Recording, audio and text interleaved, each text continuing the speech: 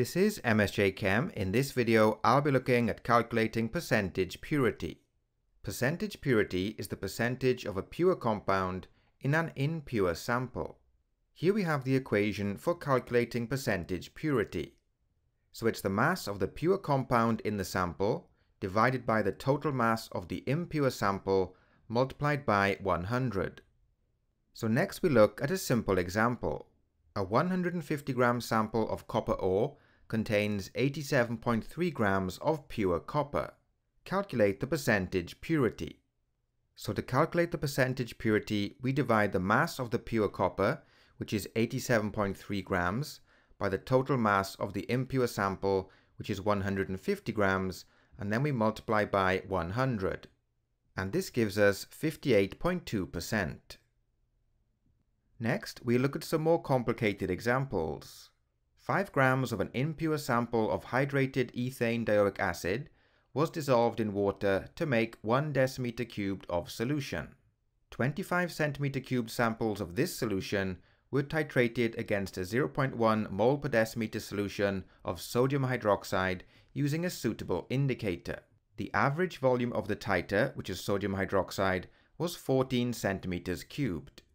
Using this information, we will calculate the percentage purity of the hydrated ethane dioic acid.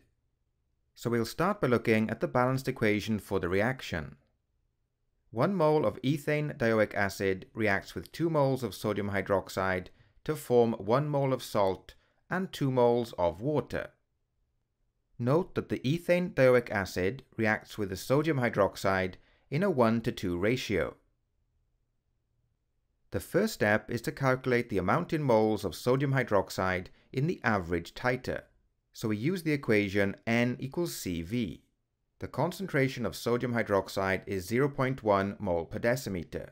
The average titer was 14.0 centimeters cubed, which we convert to decimeters cubed by dividing by 1000. This gives us 1.40 times 10 to the negative 3 moles.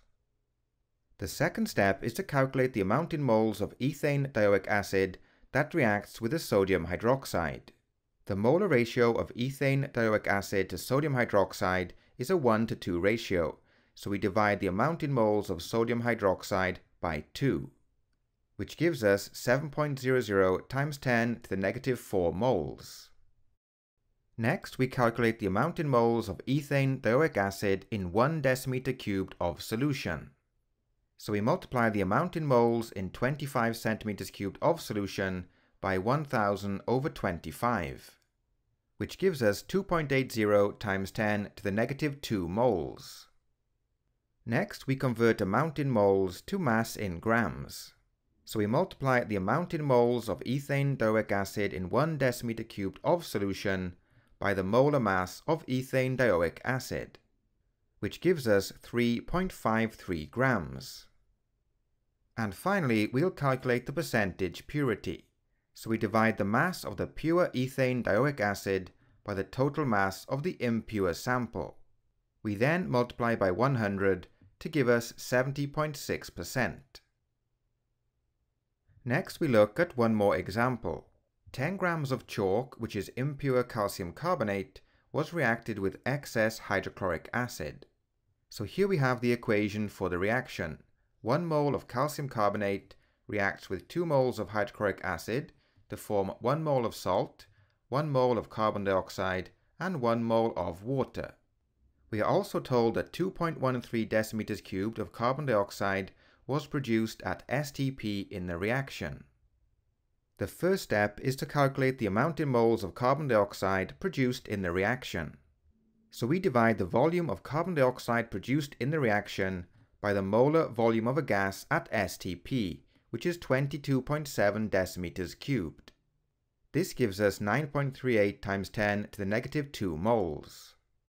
If we look at the molar ratio of carbon dioxide to calcium carbonate, we can see it's a 1:1 ratio.